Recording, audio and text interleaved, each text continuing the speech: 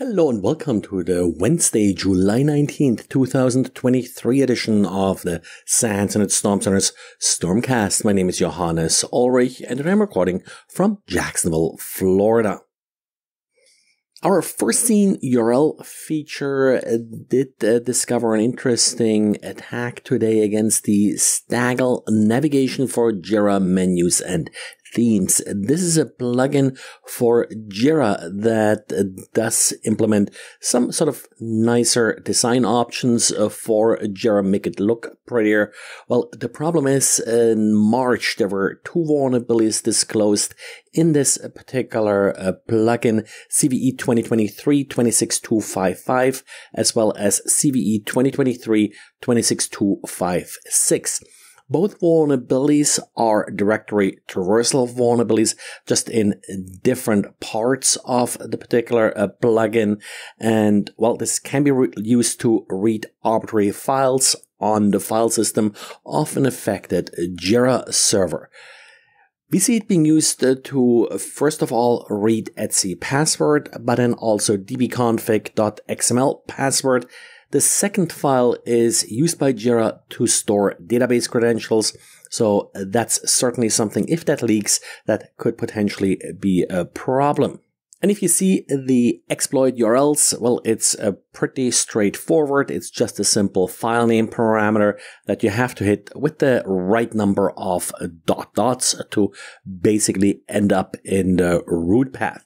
Since this particular vulnerability was made public, we sort of saw off and on a couple of hits against related URLs.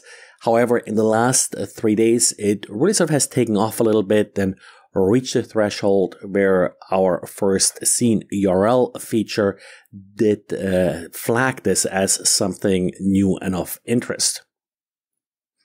And then some bad news for everybody out there using NetScaler ADC. Today, Citrix did release an update fixing 3 different vulnerabilities. One that's particularly exciting, I guess, is CVE 2023-3519. This vulnerability does allow for unauthenticated remote code execution. So something we had a couple times before with Citrix and Citrix ADC, but also something that has been exploited quite a bit. This particular vulnerability don't have any additional details for it yet. The appliance must be configured as a gateway, so just setting it up as a simple web proxy isn't going to cut it. But if you're running, like, for example, VPN virtual server, ICA proxy, CVPN, or RDP proxy, or if you're running the AAA virtual server, then this vulnerability would apply to you. And to make things even more interesting, looks like this particular vulnerability has already been exploited in the wild. So something that you really need to patch quickly. Set up a couple of honeypots here looking for any exploit attempts. Not sure how targeted they would be. This particular vulnerability is an arbitrary code injection vulnerability. The other two vulnerabilities, well, approach escalation to root or administrator, NS root as Citrix calls it. And then there's also a reflected cross-site scripting vulnerability being patched here. And if you are using Google Cloud, you may be familiar with the Google Cloud Build service. This is essentially a CI/CD platform. You can run scripts to basically build containers for you or manage sort of complex software build processes. Orca Security released a blog post showing an interesting weakness in this particular service that does lead to privilege escalation and to potentially affecting the artifact registry, which is where Google Cloud keeps sort of its bits and pieces that it uses to actually build your systems.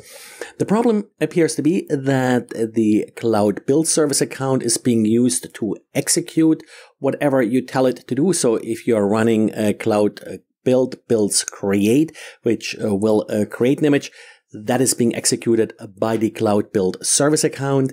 This can then be used to also download artifacts from the artifact registry, modify them, and have the cloud build service upload these artifacts back. And then of course, by modifying it, you may be able to include malicious components. For more details, I highly recommend Orca's blog post. It goes into a lot more details, how this exactly worked, how it can be exploited, what Google has so far done to mitigate this problem, and why this may not be perfectly solving the particular problem with the privilege escalation vulnerability. Well, and this is it for today. So thanks for listening, and talk to you again tomorrow.